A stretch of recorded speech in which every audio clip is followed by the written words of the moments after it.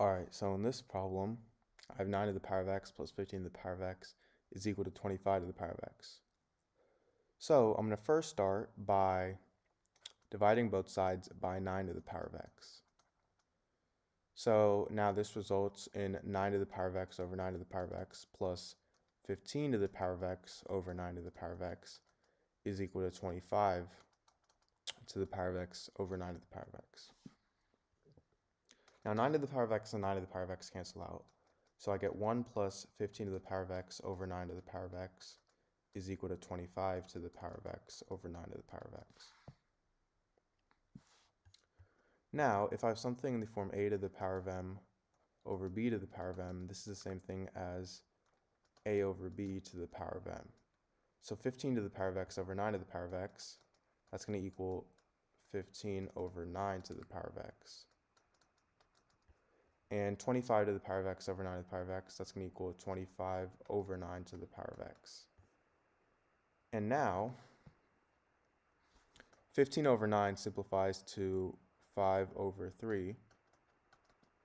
And 25 over 9, that simplifies to 5 squared over 3 squared.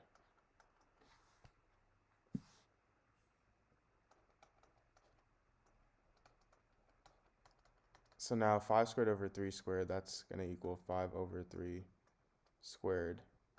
Now I have this to the power of x. Now if I have something from a to the power of m to the power of n, same thing as a to the power of n to the power of m.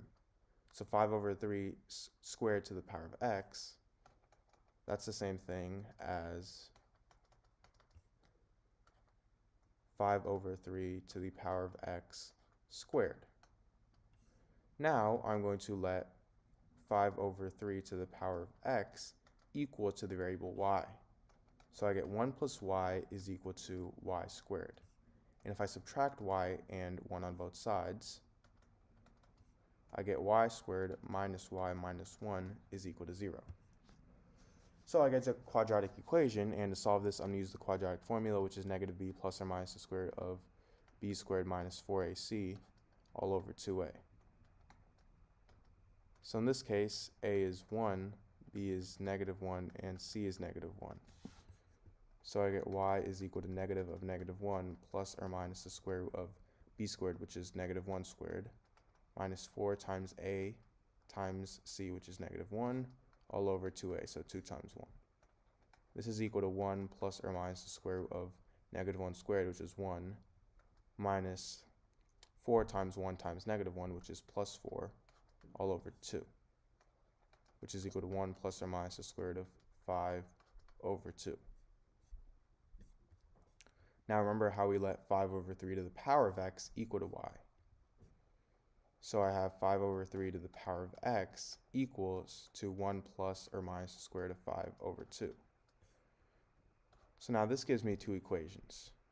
I have 5 over 3 to the power of x is equal to 1 plus the square root of 5 over 2, and 5 over 3 to the power of x is equal to 1 minus the square root of 5 over 2.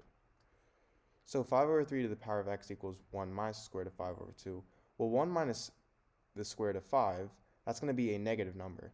And a negative number divided by 2 is still a negative number. And notice how we have a positive number to the power of another number here.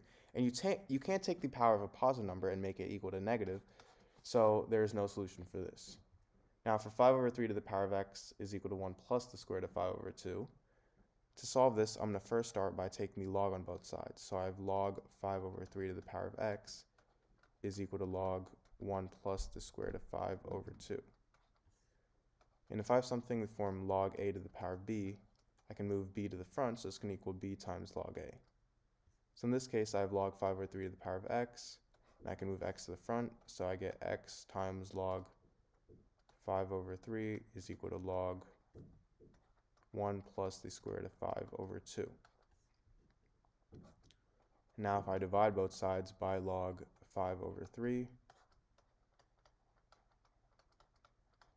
these two cancel out, and I get x is equal to log 1 plus the square root of 5 over 2 over log 5 over 3.